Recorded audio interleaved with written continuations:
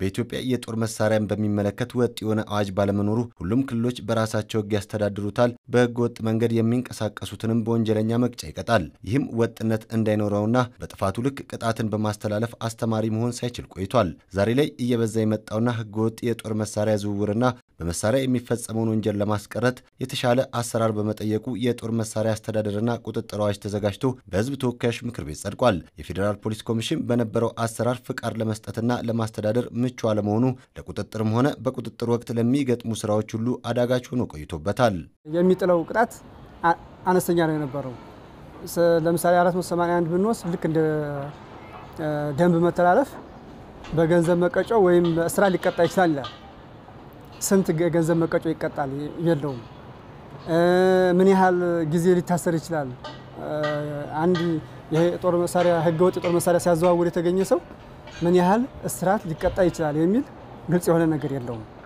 አዲሱ አዋጅ በተለይ ለፖሊስ በብዙ መንገድ ስራውን የሚያግዘው ሆኖ ተገኝቷል። የአስተዳደር ስርዓቱንና የባለቤትነት የኃላፊነት ስልጣንን በግልጽ በማስቀመጥ የተሻለ ስራ ለመስራት እንደሚያስችል ታምኖበታል። ከተመጣጣኝ ቅጣት ጋር ተያይዞ ቀላል እስራቶችን በሚመለከት እስከ 3 ዓመት እንዲሁም ከባድ ቅጣቶች ደግሞ እስከ 20 ዓመት ጽኑ እስራትና 500 ሺህ ብር ድረስ መቀጮን የሚጥል ነው። አስተዳደራዊ የሆኑ እርምጃዎች የድርጅቱ መሰረዝ እንደገና ደግሞ ከተለያዩ የስራ እንቅስቃሴዎች ውስጥ የሚታገዱበትን ሁኔታ የሚያስከትል ሰከንደሪ ፓኒሽመንት የምንለውን ሁሉ ሊያስከትል የሚችል ሆኖ ጠንከር ብሎ ወጥቷል ማለት ነው።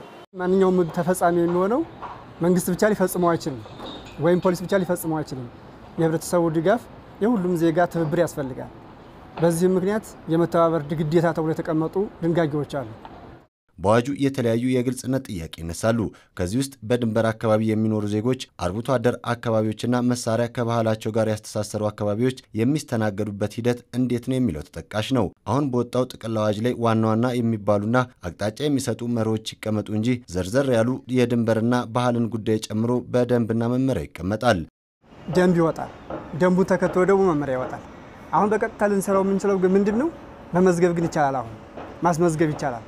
መሀል ሀገር ቁጭ ብለን በአንድ ክልል ውስጥ ለምሳሌ አፋር ውስጥ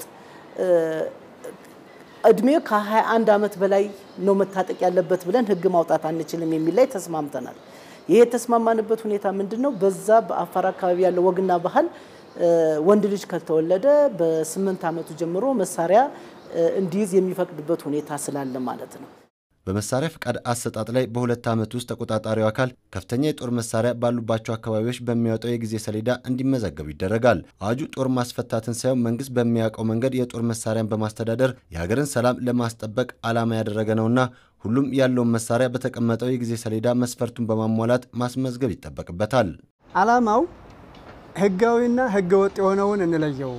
ህገወጥ ነው የምትለው በመጀመሪያ ህጋዊ ሲሆን ነው። ህጋዊ ማን ነው የሚለው መለየት አለብን ማለት ነው።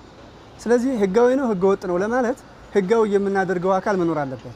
ስለዚህ እስካሁን ድረስ የታጠቀውን ሰው ያስመዝግብ፣ ህጋዊ ያድርገው፣ ወንጀል ከሰራበት እንደሚጠየቅ ኃላፊነት እንዳለበት ይወቀው፣ ስልጠና ይውሰድ፣ አጠቃቀሙንም ይወቀው ነው። ከተቀመጠው ጊዜ ውጪ መሳሪያን ለማስመዝገብ የሚመጣ አካል የመሳሪያ ዋጋ መክፈል፣ ምንጩን ማሳወቅና ሌሎች ተጨማሪ መስፈርቶችን ማሟላት ይኖርበታል። ምንጩ ካልታወቀና ያልተመዘገበ መሳሪያ የያዘ በህጉ መሰረት ተጠያቂ ይሆናል። ከ2 ዓመት በኋላ የሚመጣ ግን መሳሪያ ማቅረብ ያለበት ማን ነው? መሳሪያ መሸጥ ያለበት ማን ነው? መሳሪያ ከማን ይገዛል? ከየት የመጣውን መሳሪያ ነው የምንፈቅደው የሚል ስርዓት ስለተበጀለት የሚያመጣ ከሆነ ወይ ይዞ ከተገኘ ህጋዊ ነው ወይም ህገወጥ ነው ተብሎ ሊያዝ ይችላል ማለት ነው። ስለዚህ ህጋዊ ከሆነ አካል የማቅረብ ግዴታ አለበት። አሁን ግን ከማንም ገዛው የያዝከውን መሳሪያ አስመዝግብና ውሰድ ባለቤቱ ሁን እየተባለ ነው።